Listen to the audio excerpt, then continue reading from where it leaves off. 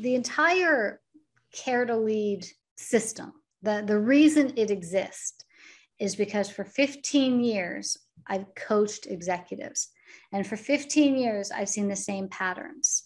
I've seen them reacting and putting out fires and feeling like there's too many things on their plate, and all of these things that can be resolved when they slow down and realize that there's two sides of leadership.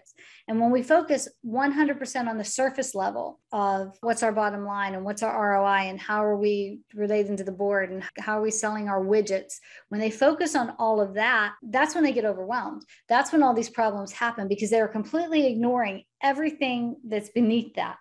And everything that's beneath that are the internal markers. It's clarity of on what the outcomes are. And it's authenticity and who we're going to be as a leader.